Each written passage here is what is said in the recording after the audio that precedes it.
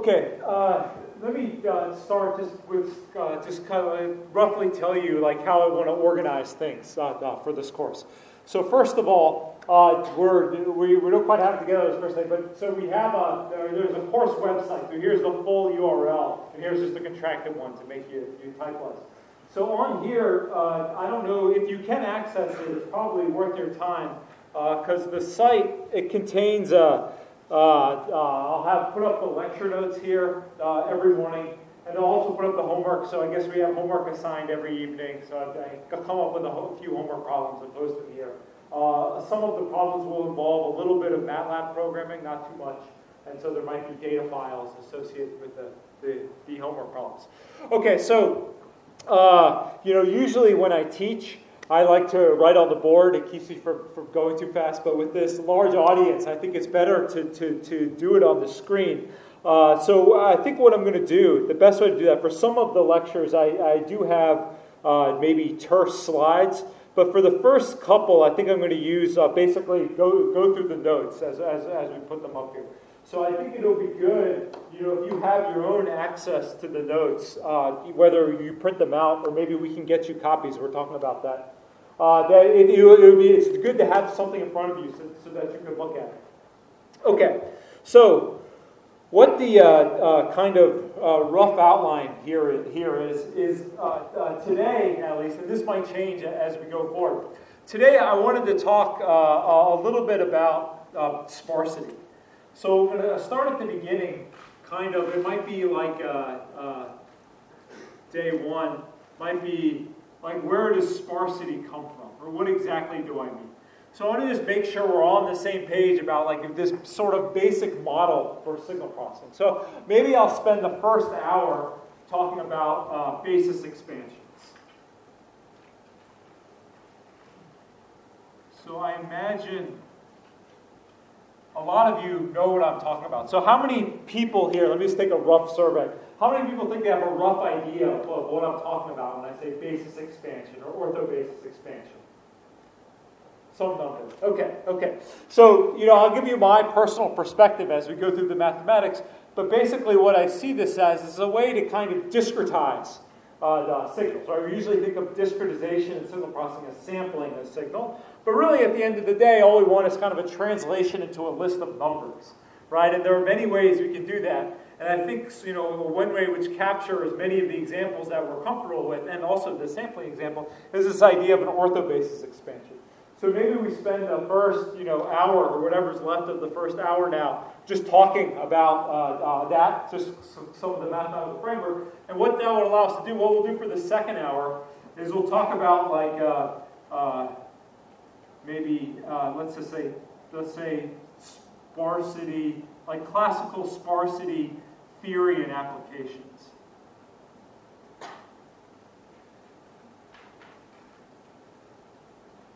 Right, so then the idea is like, okay, once we once we have this notion of what it means to take apart a signal or discretize a signal as a superposition of basis elements, one sort of major class of, or one of the goals of this is to basically take signals and give them a parsimonious representation. Right, and so this is what we mean by sort of sparse expansion. It's like when we transform it as a basis expansion, only a few of the coefficients are active. Right, and that sounds like a good idea, and it is a good idea. But what I'll try to talk about in the second hour is like exactly why we think it's a good idea. Like what is some of the classical theory of sparse representation? It's kind of like almost what are the basis is of sparse signal processing and statistics. Okay, and so that just sort of will give you a notion, since sparsity is one of the main models we talk about in compressed sensing and structure recovery, it's just good to have, know about some of the fundamentals. So that's what I envision as the first couple hours. And then maybe at the end of today, the last thing we'll talk about is some basic sparse recovery algorithms.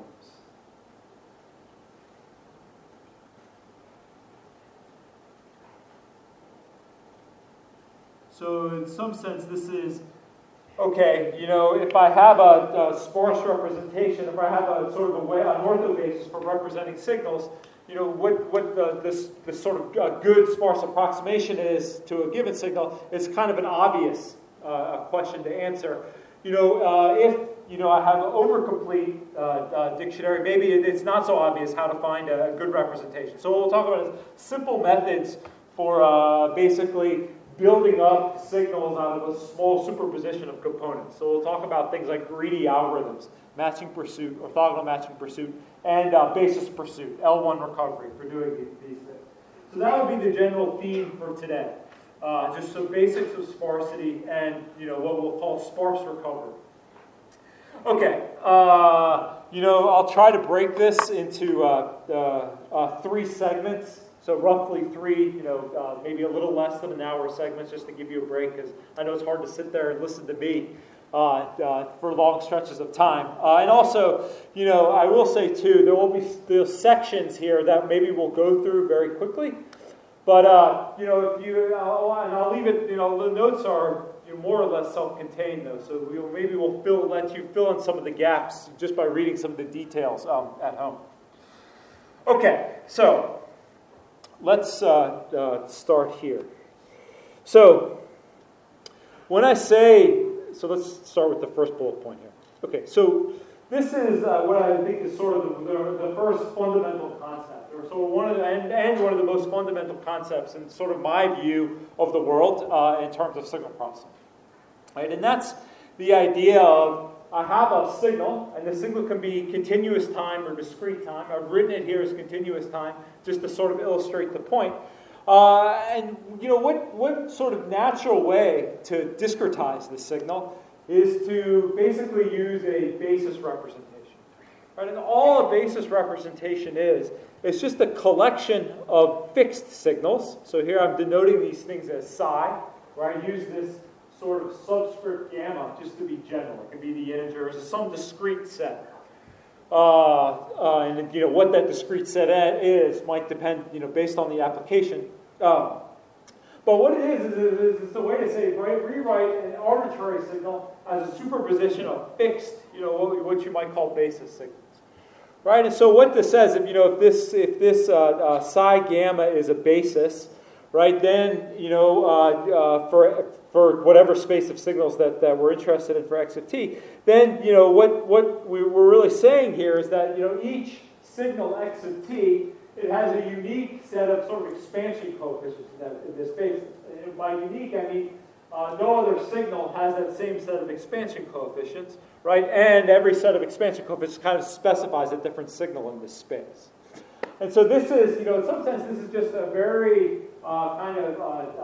just broad generalization of basic concepts in linear algebra, where you can think of these basis functions as being columns of a matrix. And if it's an Rn, if I have n linearly independent columns, then of course I can write any vector in Rn as a superposition of those columns. But just more generally, we don't have to talk about discrete vectors. These can just be fixed signals that I take different linear combinations of. Okay, so how we let's move down here. So here, what's one good example of a basis?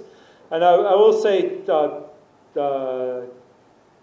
something else here. So really, like another kind of key part of having this quote unquote basis is there's a sort of a fixed way to compute these expansion coefficients, right? So if you have what we'll call an orthogonal basis, we'll define carefully in a second, I can compute what these actual, given x, I can compute actually what these alpha are simply by taking inner products with this corresponding basis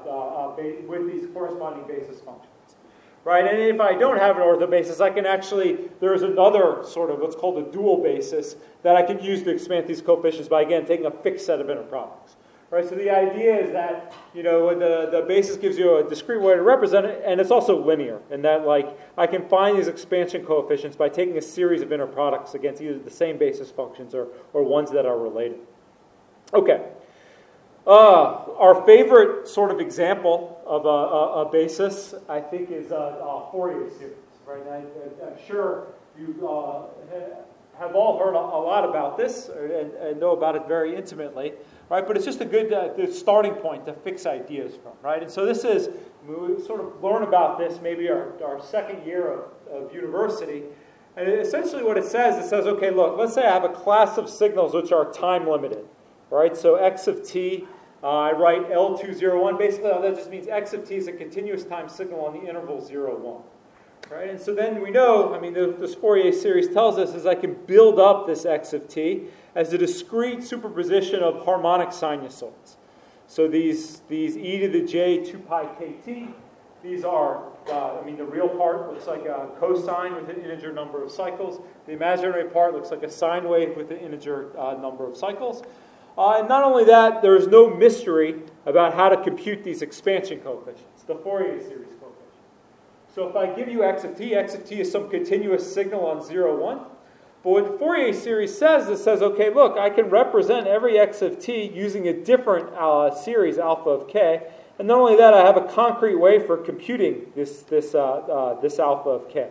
Right? All I do in this particular case is I take an inner product of x of t against a conjugated version of this complex sinusoid.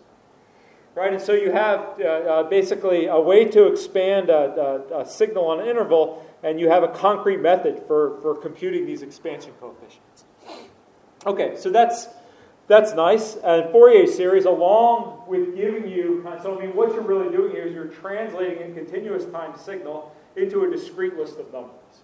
Right? And being people in digital signal processing, we like discrete lists of numbers because I kind of know what to do with them. I know I can read them into a computer, do operations on them, and spit out another discrete list of numbers. Right? So along with Fourier series, first thing it does, it gives us a way to really represent this signal in a way that we can compute with it. Right? So that's kind of the first role of a basis. It gives you a list of numbers corresponding to any sort of signal you're interested in. Okay, then also, there are other things about the Fourier series, too, that are nice. So these are kind of auxiliary things. One is, there's always this notion of frequency involved. So it really gives you some, what in English we call semantic information, some meaning behind the individual expansion coefficients. It tells you how much of a certain frequency is in that given signal. Okay, then there's other things that are nice too. These are maybe more mathematical properties, but they can actually have influence in applications. And so, we have this kind of general model that tells us, signals in the real world, maybe they tend to be smooth, or at least piecewise smooth, in many things that we're interested in. And that actually has real consequences for the structure of what these transform coefficients look like. Right? In fact, you can tie in sort of a very mathematical way. So say, x of t has a certain number of derivatives, right? And even if you can bound those derivatives, you can talk very concretely about how these coefficients must decay to 0 as k gets large. So the more derivatives you have, the quicker these fall off in the frequency domain.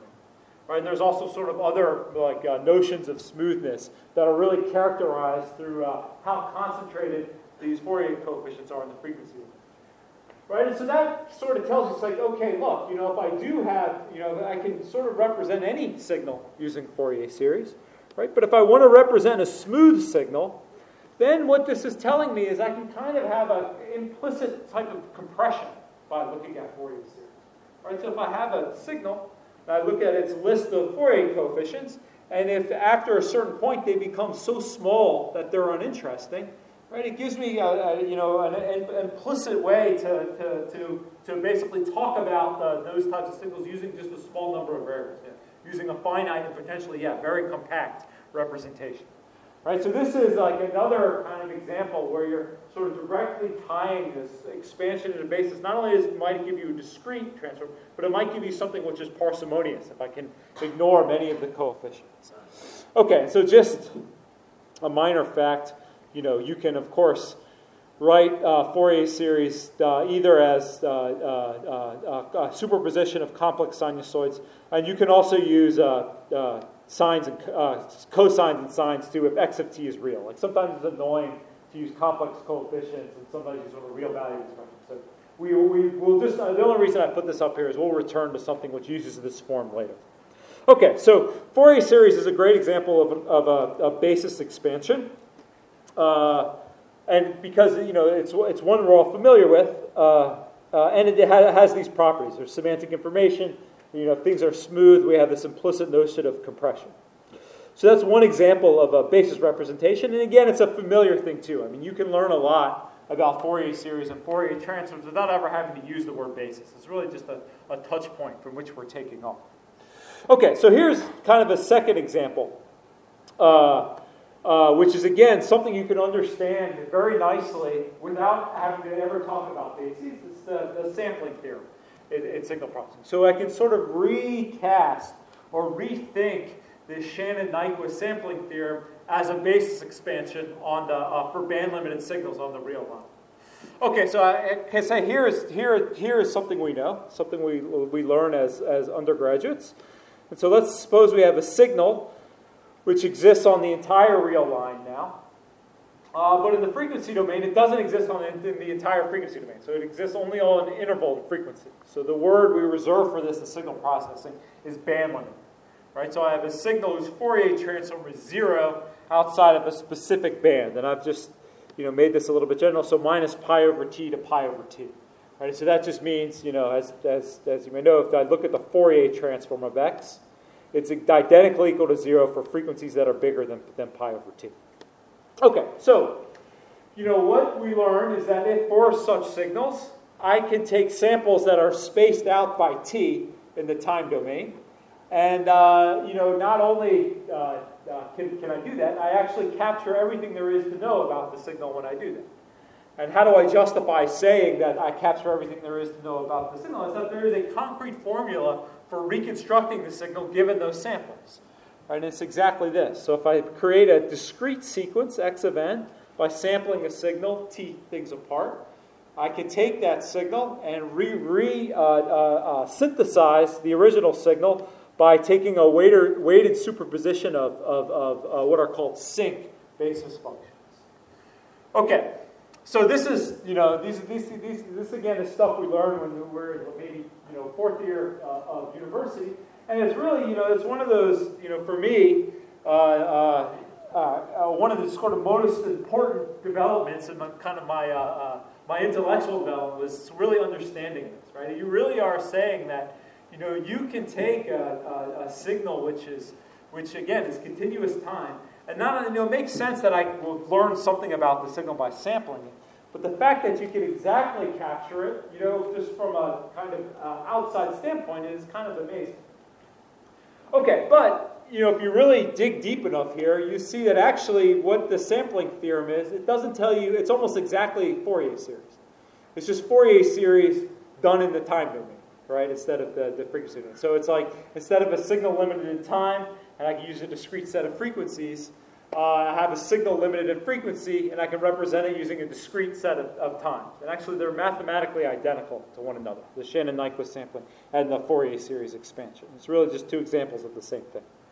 Okay, but, I mean, again, when I have this, so here's the kind of the standard, you might call reconstruction formula, or sync interpolation formula for reconstructing a band-limited signal from its samples. But if you look at this, so like, what are we doing? This is exactly has the same form as our quote-unquote basis decomposition.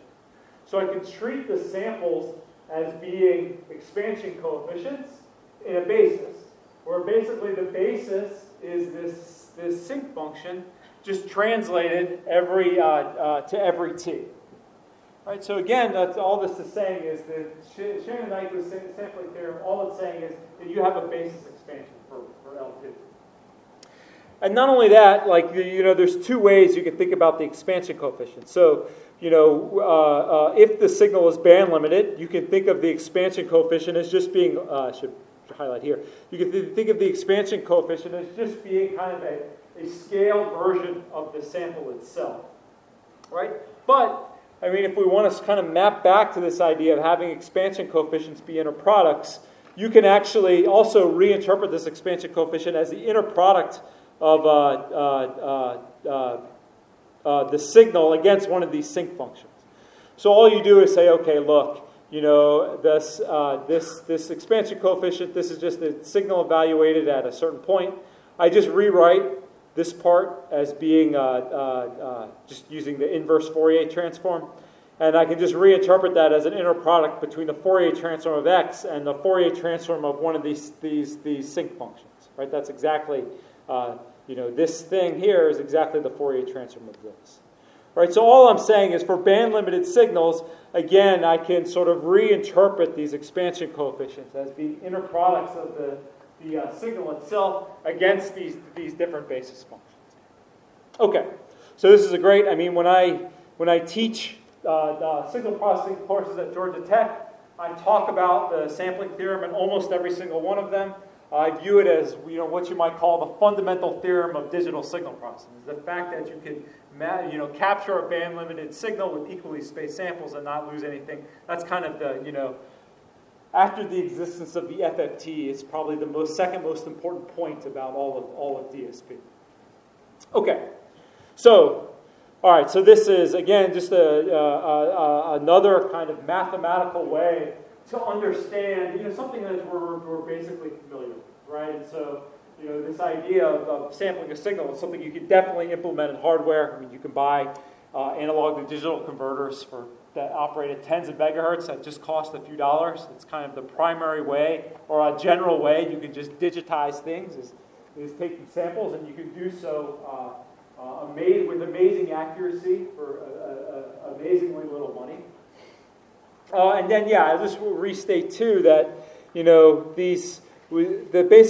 for these two examples of Fourier series and this sinc representation for band-limited signals, these are two sides of the same coin. They're mathematically exactly the same thing. We just put different words around them, just because they play different roles in our understanding of things.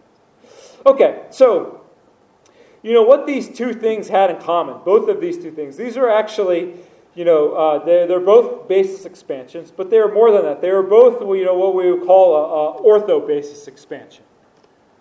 And with the ortho basis expansion, again, all it is it's rewriting a signal as a superposition of basis functions. But the basis functions are quote-unquote orthogonal to one another, right? That means in some sense their generalized angle between them is 90 degrees. They're perpendicular. And so, this notion of vectors being perpendicular, we know what that means geometrically. You know what it means in R2 and R3. Right, but now, what does it mean in general? Well, it means, if I have,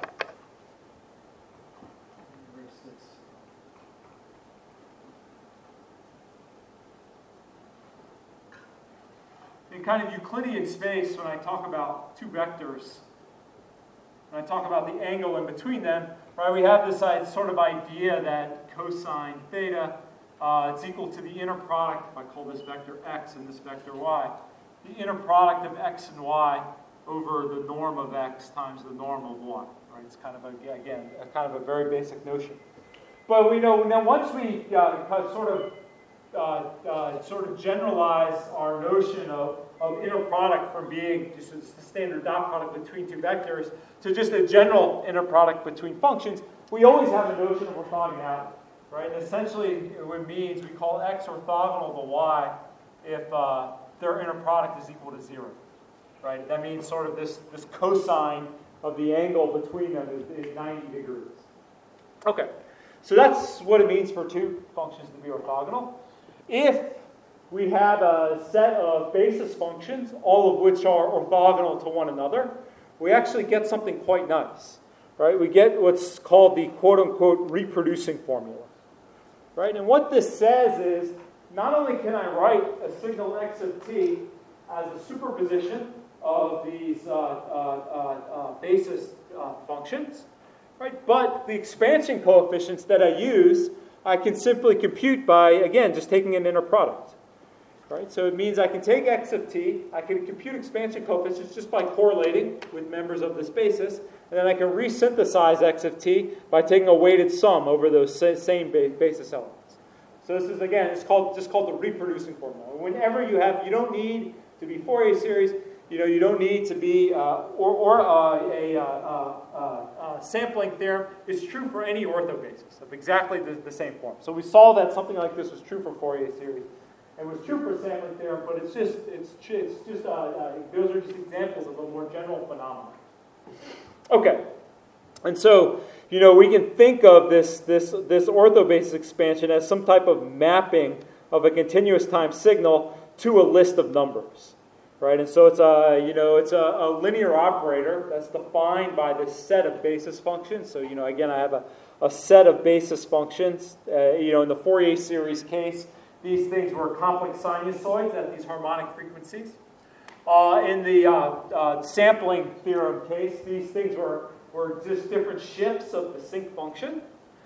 Right, but just in general, if I just have a collection of orthogonal functions which span the space that I'm interested in, I can define, what's called an analysis operator, which basically all that does is it takes a signal and maps it just to a discrete list of inner products.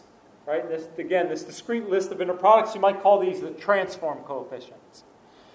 And then, again, what that does is this list of numbers, it captures everything it is you need to know about the signal. Right? So it's not just that I can represent a Fourier series. I can represent any signal on an interval using Fourier series, or any band-limited signal using equally spaced samples. If I have an orthobasis, I have an automatic way to discretize signals that I'm interested in. Okay, and then I can again sort of reinterpret the mapping from this discrete list of numbers back to my continuous space with what you might call a synthesis operator. So basically that takes a set of coefficients, and all it does is it weights them by a set of coefficients indexed by gamma.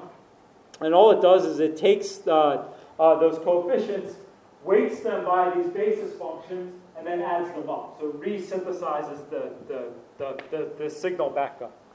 Okay, and so, again, if you have a basis in Rn, you can really just think of the basis functions as being columns of this matrix psi, right, or equivalently rows of this matrix psi adjoint.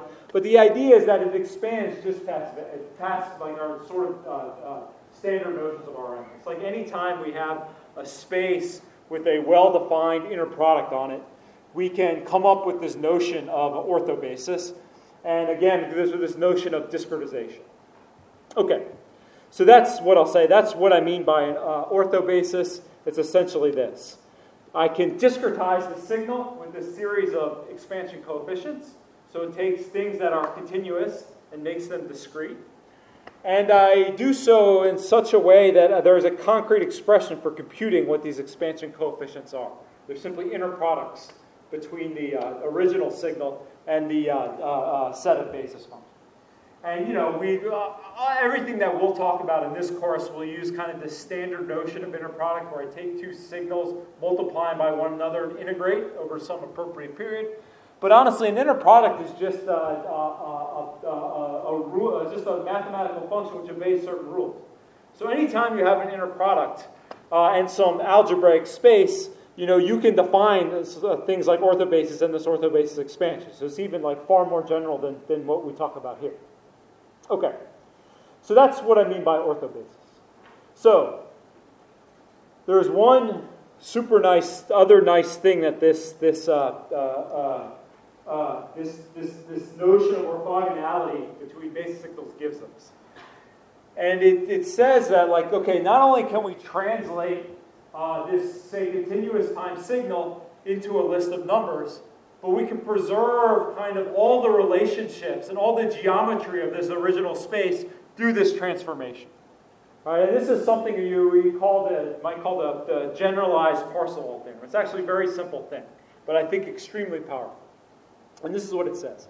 It says, okay, if I have an orthobasis for a space, right, so Fourier series coefficients for L2, 0, 1, for example, or sinc functions for band-limited signals, it says something very nice. It says, okay,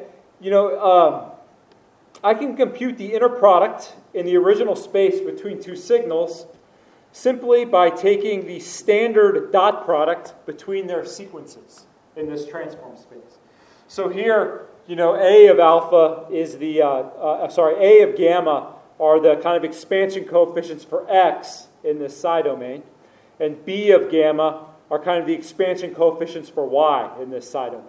So all it says is I want the inner product between x and y. All I need, that inner product translates to the standard inner product in coefficients.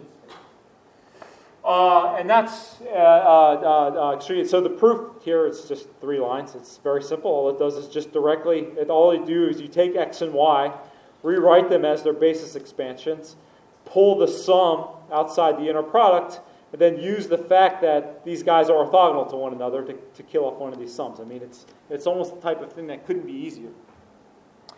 But what this says, it says amazing. It says like, okay, look, if I want to measure the energy of a signal, I can do that simply by summing the squares of the transform coefficients.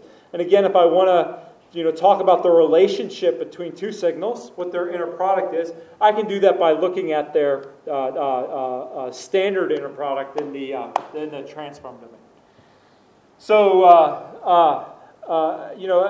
again, what that means is, in some sense, it means everything is discrete.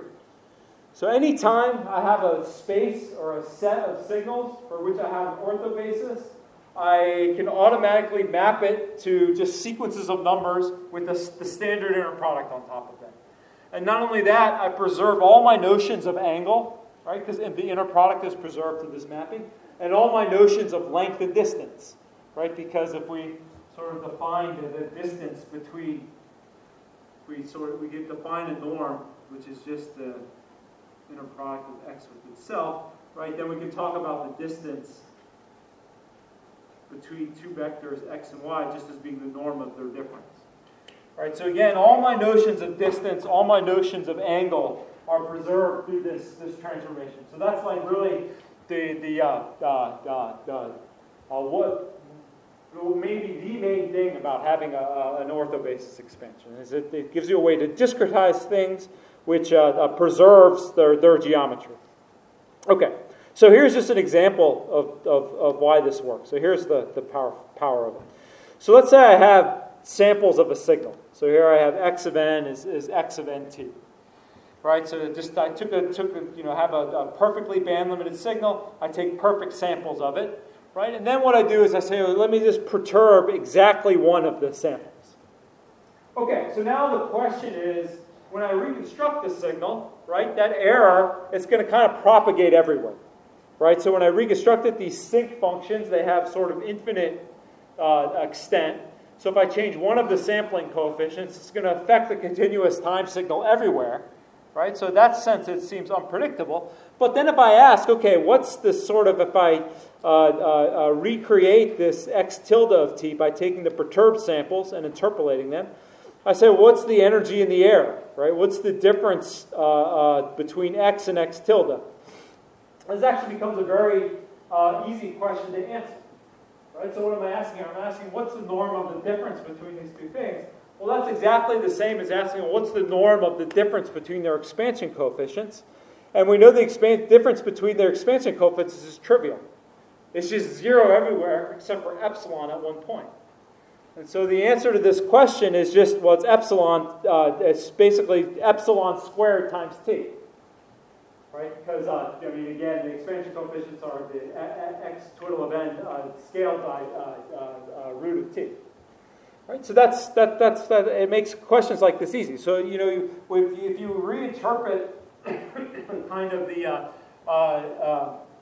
sampling theorem, orthobasis expansion, and you have this notion of the Parseval theorem, what it tells you, say, okay, let's say I quantize one of these coefficients, or I want to change it by some amount. What effect will that have on the reconstruction error? Well, you know exactly what it will have, because these are, if they're expansion coefficients in an orthobasis, just by changing that, you know exactly by how much it will affect the error.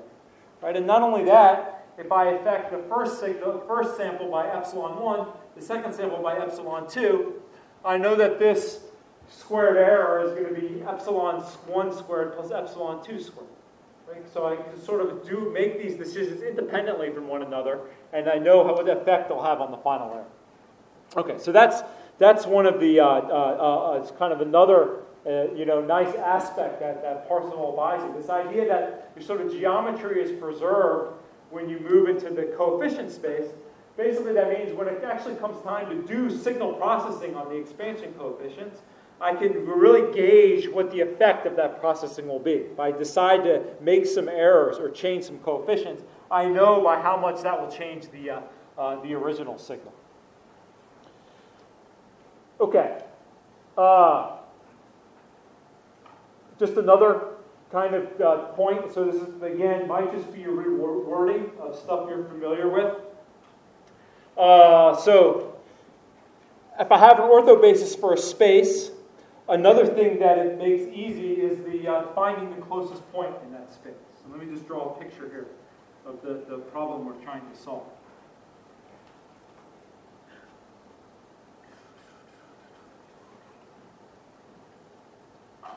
Okay, so here's sort of a general space H. Maybe this is a subspace V.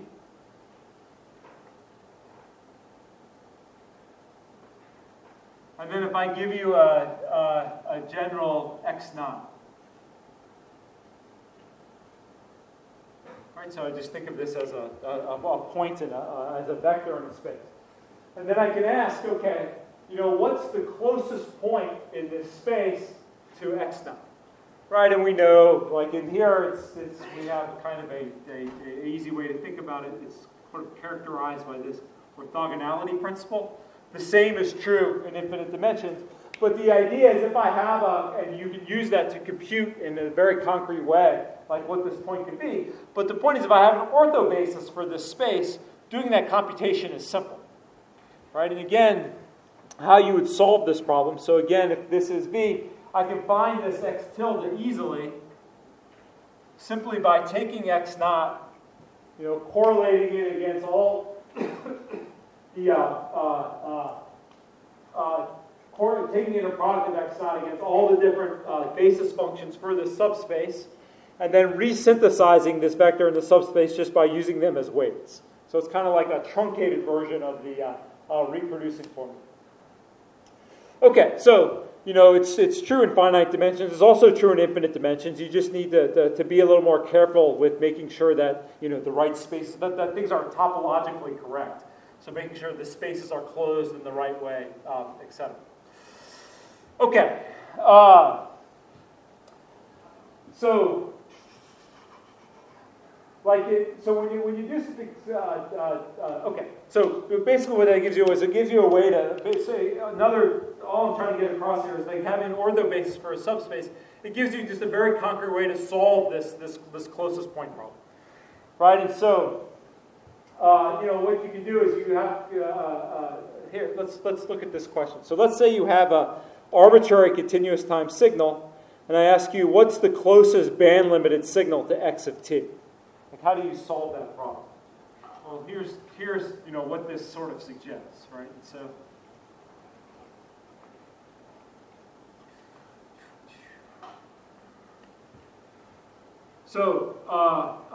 if here I have x of t, and I want to find the closest band limited signal.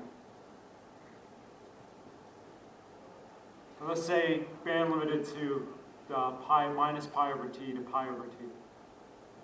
Okay, so I know I have an orthobasis for this space, right? So for band limited signals, I can take these psi n of t. These are something that scales like sine of t minus nt pi over t times pi t minus nt. Maybe multiply this by square root of t. And so then I know, what I can say is, okay, look, the closest point of this signal to something in this space is I simply take the sum over all k, from k equals minus infinity to infinity. I take x of t, take an inner product with psi n of t, this sinc function, and recreate this psi n of t. So what I mean, essentially the way you could think about this, as a signal processing architecture, is I take my signal, I low pass filter it, I sample it, and then I rebuild it up out of sinc functions. And in a sense, that's exactly the same as saying take this signal and low pass filter it, right? So it's kind of like we know the answer already. It's just it's just a way to sort of reinterpret that familiar concept, like in the context of this closest point problem. Okay. This stuff that we can skip. Okay, so let me just close this hour, or spend the last part of this first section just talking about some other ortho-basis expansions that we find extremely useful in signal processing. The first one is, sort of a variation on the Fourier series. It's called the cosine transform, right? And so all it is say, okay, one of the okay. So let's say what the cosine transform is. So it's an expansion for signals on the interval 0, 1. And it's an orthobasis, and the orthobasis functions look like this. So the first orthobasis function is exactly the same as the first orthobasis function in the Fourier domain, and the rest of them just look like cosine. So let's just skip ahead here to here. So here are the first 4 cosine transform bases, right? So notice, one of the differences here is, whereas in Fourier series, the sinusoids have an integer number of cycles, here with this cosine transform, we still have this DC, but they all have a half-integer number of cycles. So this guy has this flat. The first one has half a cycle. The second one has 1 full cycle. The third one has 3 halves full cycles. The fourth one has 2 cycles, etc. Okay, so that's fine. That's sort of a well-posed definition. Well, it's like how do I know this is an orthobasis, right? And so here's kind of how you construct this thing. You say, okay, look, how I do it is as follows. So let's say I have an arbitrary signal on 0, 1. Right? What I do is I take this signal and I simply reflect it like this. So I create a signal on -1 to 1 by taking my original signal and then making kind of a symmetric extension to the left. Okay, now I can ask, look, let me take the Fourier series expansion of this thing, right? So what I do is say, okay, let's look at the Fourier series of x tilde, right? And I know I can rewrite x tilde as a superposition of cosines plus a superposition of sines. Okay, so here's the thing to realize. This extension by construction is even, right? And so even functions are orthogonal to all odd functions. So if I take an even function on -1, 1 and an odd function on -1, 1, multiply them together and integrate. First of all, when I multiply an even function times an odd function, I get an odd function. And when I integrate an odd function over -1 to 1, I get 0. Right? So I know that this is orthogonal to all odd functions. In particular, it's orthogonal to the sine functions. Right? So what this is saying is, like, if I look at the Fourier series of this, basically I'm guaranteed that all these sine terms will be 0. Right? So essentially I'm building up this signal as a superposition of these cosines. And not only that, I know that every such superposition like this, since cosines are even, every such superposition just results in an even function. Not only that, I can write any even function like this. Right? So in some sense that's saying that these A naught and this AKs, they uniquely specify a symmetric function on -1, 1, which in turn uniquely specifies our arbitrary function on 0, 1. Right, so that's really where the cosine 1 comes from. So it's just, it doesn't use complex exponentials, it just uses cosine terms. But what's interesting is it's kind of like double density. So what you're doing is you're taking basically just cosines on 0, 1, but you're taking them at double, at half the frequencies. Right, so instead of looking at frequencies that go every 2 pi, you look at frequencies every pi, but you only use cosines instead of both cosines and sines. So it's kind of, you have the same kind of time frequency uncertainty, if you will. And the fact that you can do that and you still get an orthobasis, it really just comes from thinking about it like being a symmetric extension like this. Okay, so, what this means is, again, you can write any x of t as a superposition of these cosine functions. And not only that, it extends just like the, excuse me, just like for Fourier series, we have a discrete Fourier transform, and then we have a fast algorithm for computing this discrete Fourier transform, the FFT. We have a similar type of thing for the DCT, right? So we can again define like a very natural discrete version of the above. So this is just exactly the what the DCT basis functions look like in Rn. And because we have this kind of relationship between the original cosine transform and Fourier series, we have exactly the same relationship between the discrete cosine transform and the discrete Fourier transform, the DFT. And so the kind of the upshot of that is I can use the FFT to compute these coefficients very quickly if I so desire. Right, so the DCT again comes with a fast algorithm for doing computation. And yeah, again, that's really just because it's a relationship to the Fourier series. Okay, so then there are other kind of ways you can define the cosine transform in continuous time. There's another type of thing. I'll just write it down just because we'll revisit it in the context of lapped orthogonal transform in a second. And that's this idea of the cosine 4 transform. So it's really almost the same thing. It's just, we're taking, instead of taking frequencies at, 0, a half, a 1, 3 halves, 2, 5 halves, etc. We take the frequencies at a quarter, 5 quarters, etc. So let's just draw this out. So here's, what the first 4 Fourier series basis functions look like. The real and imaginary part. So we see, both the real and imaginary part, they all have an even number of cycles. This cosine 1, it's, again, there's only real basis functions here, but we're using half integer number of cycles for each one. Cosine 4, it's like the same thing as cosine 1. It's just like instead of everything's shifted by a quarter. So instead of having something flat, we have something which has a quarter cycle. Instead of something which has half a cycle, we have something which has 3/4 of a cycle, etc. Right? And the only sort of difference here is, this guy has kind of even symmetry on either end. This guy has even symmetry on the left and odd symmetry on the right. It's just useful for some things that you do in signal processing. Okay, so those are the different cosine transforms. Where these are used, they're used a lot in image processing. Particular, the DCT is an integral part of the JPEG compression standard. And just as a note, anytime you have a basis for ortho basis for an interval 0, 1, it's easy to leverage that into an ortho basis for images. So if I have, say, if I think of an image that's a signal of 2 variables, right? So S and T. If I have an ortho basis for functions or for signals whose domain is 0, 1, I can turn that into a function for images whose domain is 0, 1 squared simply by taking all pairs of basis functions for my basis and taking the outer product of one with the other. Right? So this is called a separable basis.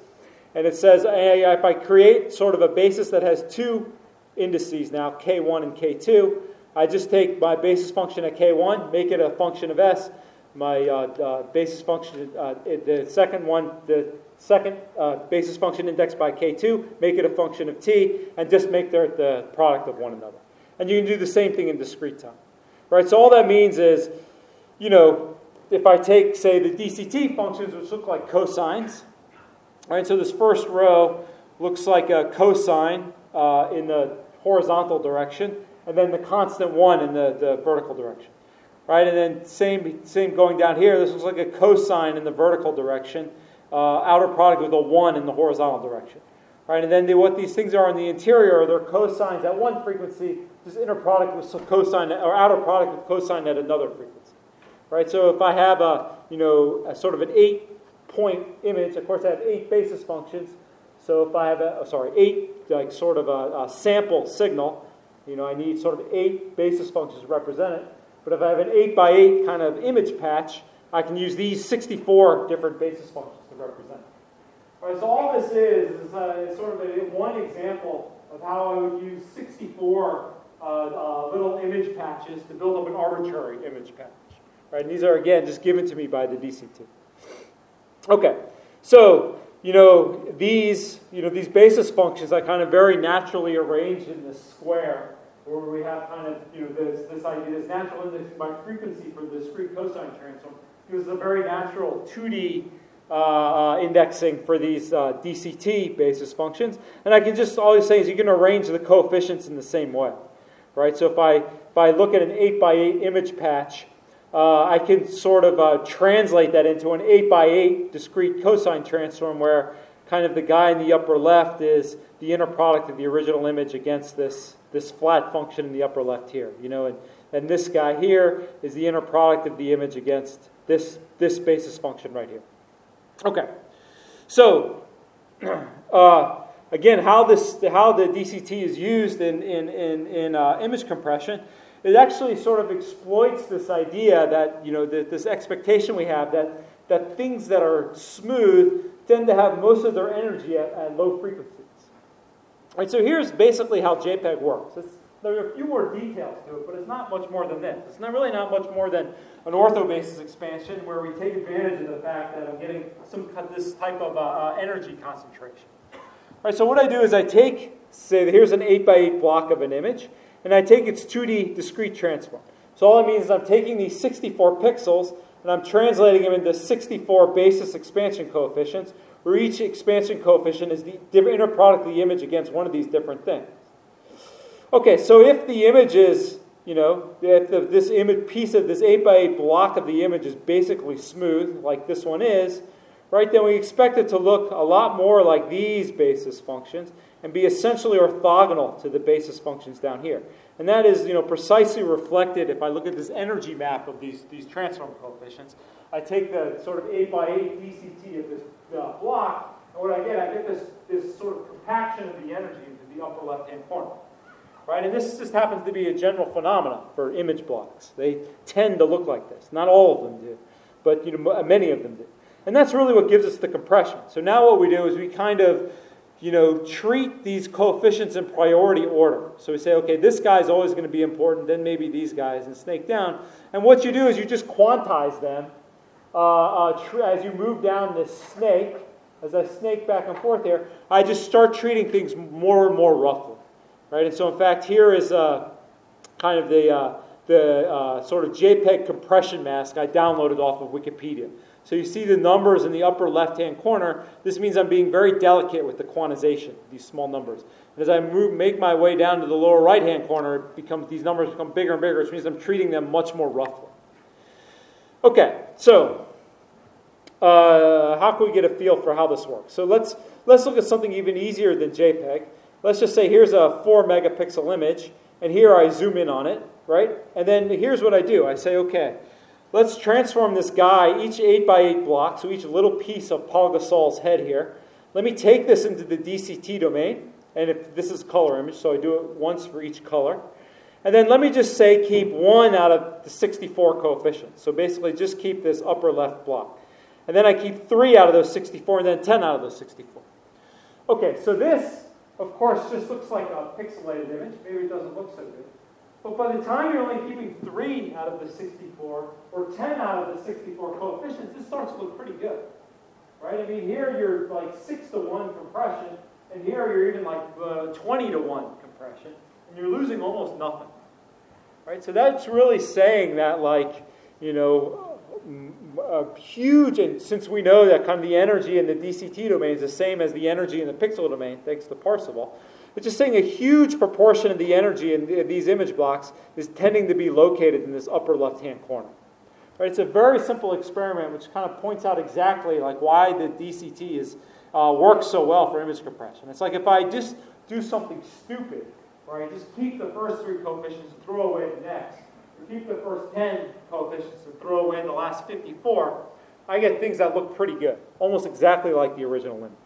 Okay, so then, we have this, when it actually comes time to do JPEG, do something more refined in that you don't keep or kill coefficients, you apply a quantization mask. But essentially, the fact that you're treating the things in the upper left-hand corner more gently than things in the lower right-hand corner, it's the same principle that's saying these things up here are more important than the things down here. Okay. So that's what one example of the ortho-basis expansion. That's not Fourier series or sampling, that you probably use every day whenever you take a picture on your cell phone. Right? Your cell phone takes the pixel readings, samples them, right, and then it carves your picture into 8x8 blocks, sends it to a little DSP chip, which computes these cosine transform on it, and then it quantizes it in this priority order. And basically, the reason it works is because these images, they tend to concentrate like this in the DCT domain. Okay, so that's kind of our first look of why. So orthobasis is nice, and not only that, it maybe has some properties or gives us some structure of signals we're interested in. Now we can later exploit, right? And so this is maybe our first easy look at sparsity, right? Even though this is even more than sparsity. This is sparsity where all the action is in locations which are predictable. Okay, so let me just close by mentioning two things. The first is that DCT is used in image compression. It's also used in video compression.